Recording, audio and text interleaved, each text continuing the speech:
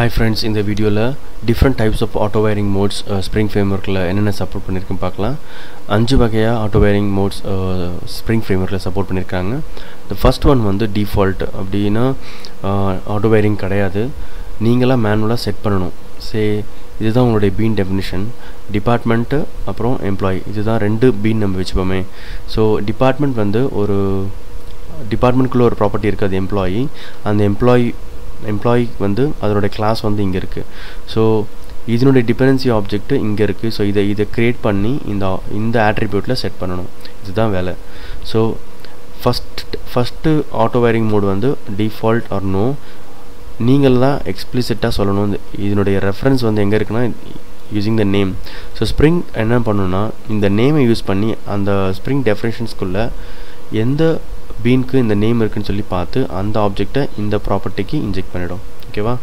So எக்ஸாக்டாக இந்த ப்ராப்பர்ட்டிக்கு அது இன்ஜெக்ட் பண்ணி விட்டுடும். ஸோ டிபார்ட்மெண்ட்டில் எம்ப்ளாயின்னு இருக்குது. இந்த எம்ப்ளாயை வந்து ஆட்டோமேட்டிக்காக ஸ்ப்ரிங் வந்து கண்டுபிடிச்சி பீன் டெஃபினேஷன்ஸில் வந்து கண்டுபிடிச்சி அதை இந்த ஆப்ஜெக்டில் இன்ஜெக்ட் பண்ணும். ஸோ ஸ்ப்ரிங் கண்டெய்னர் ரன் பண்ணி முடித்தோடனே என்ன ஆகும்னா இந்த டிபார்ட்மெண்ட்டுடைய ஆப்ஜெக்டை நீங்கள் டேரெக்டாக யூஸ் பண்ண ஸ்டார்ட் பண்ணலாம். ஸோ அதுதான் ஸ்ப்ரிங் பண்ணுது. ஓகேவா? ஸோ இது ஃபஸ்ட்டு டைப், ரெஃபரன்ஸ் நீங்கள் கொடுக்கணும். செகண்ட் வந்து பை நேம். பை நேம்னா என்னென்னா, இப்போது இந்த டிபார்ட்மெண்ட் கிளாஸ்க்குள்ளே நீங்கள் போனீங்கன்னா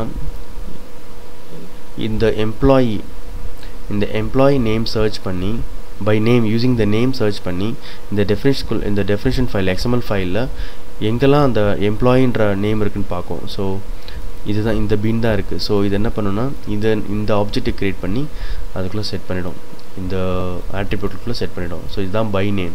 பை டைப்னா என்ன அர்த்தம்னா, by டைப்னா data type based on data type. So இங்கே பார்த்தீங்கன்னா எம்ப்ளாயின்றதான் டேட்டா டைப். ஓகேவா? ஸோ இங்கே வந்து பை டைப் கொடுத்துருக்கேன், இங்கே பை நேம் கொடுத்துருக்கேன். பை நேம்னா இந்த டிபார்ட்மெண்ட் கிளாஸில் இருக்கிற அந்த ஆட்ரிபியூட்டோட நேம் எங்கே மேட்ச் ஆகிருக்கோ XML ஃபைலில் அந்த ஆப்ஜெக்டை க்ரியேட் பண்ணி செட் பண்ணிவிடும். பை டைப்னா இந்த டிபார்ட்மெண்ட்குள்ளே இருக்கிற இதனோட டைப் என்ன இருக்குதோ அதை இந்த ஆப்ஜெக்டில் இருக்குது. ஸோ இந்த ஆப்ஜெக்டை க்ரியேட் பண்ணி செட் பண்ணிவிடும். இது வந்து by type based on the data type.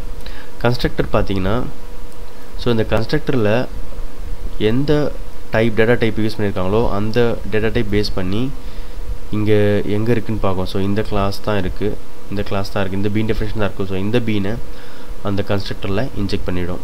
ஓகேவா? ஸோ நெக்ஸ்ட் லாஸ்ட் ஒன் வந்து ஆட்டோ டிடெக்ட்.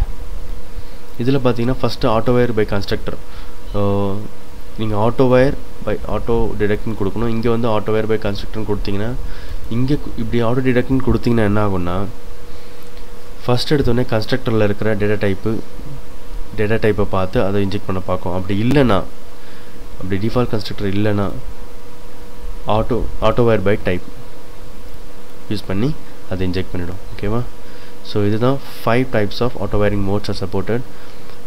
உங்களுக்கு இந்த வீடியோ பிடிச்சுன்னு லைக் பண்ணுங்கள். ஏதாவது இம்ப்ரூவ்மெண்ட் பண்ணணும்னா கண்டிப்பாக எங்களுக்கு ஃபீட்பேக் கொடுங்க. Thank you and all the best.